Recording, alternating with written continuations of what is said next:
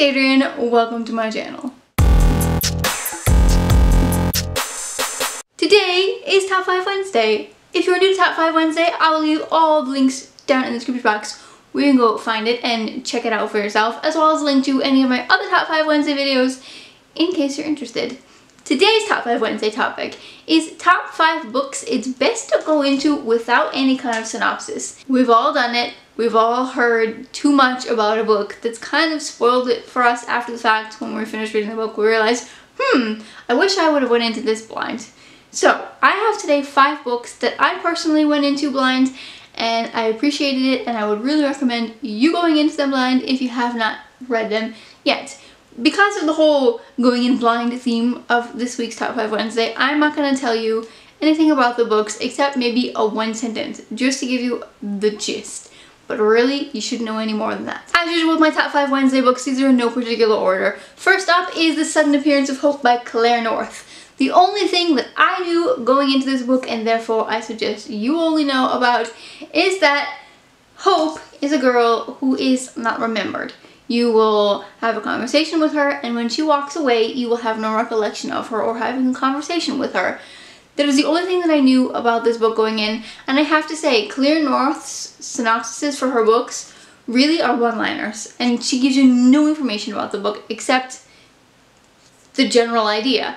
And that's what I had with this one, and it was exactly what I needed. I will say this book was completely different than what I expected it to be. Not even close to what I had imagined, but I still really enjoyed it nonetheless, and I appreciated it the most because I went into it blind.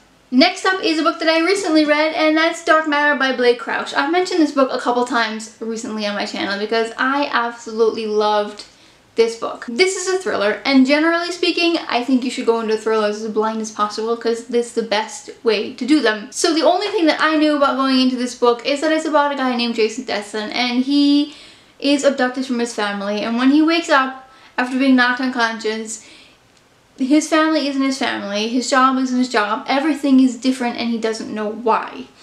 So you're basically trying to figure out what's going on, and that's all I knew in this book. This book was much more complex than that, but that's all I knew, and that's all I needed to know, and that's all you should know.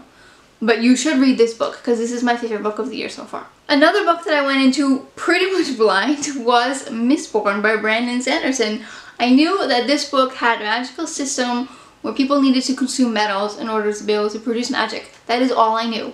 I knew nothing else.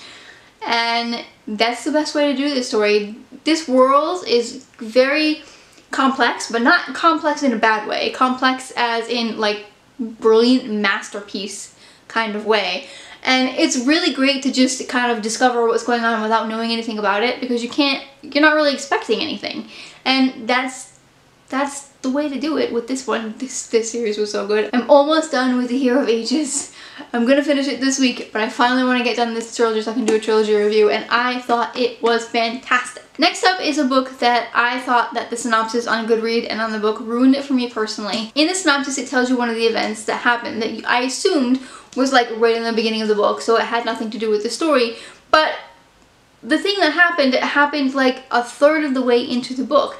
So I think it would have been so much better if we just didn't know about it. If you are one of those people who are curious to know what is actually going on and why I didn't like the synopsis, I do have a review series for Cardbox. I did it as a read along at the beginning of the year.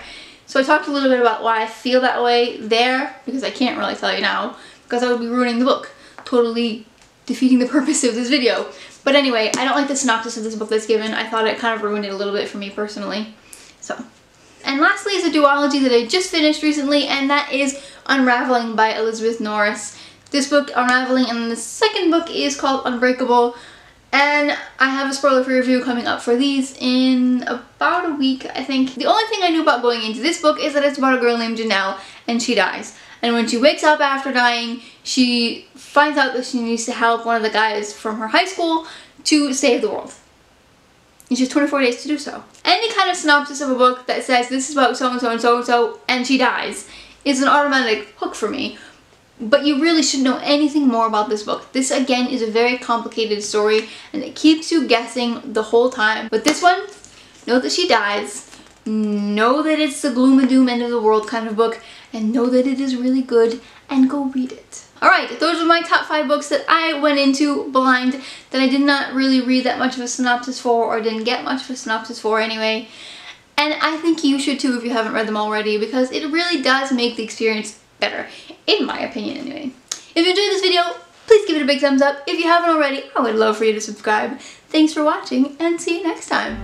Bye!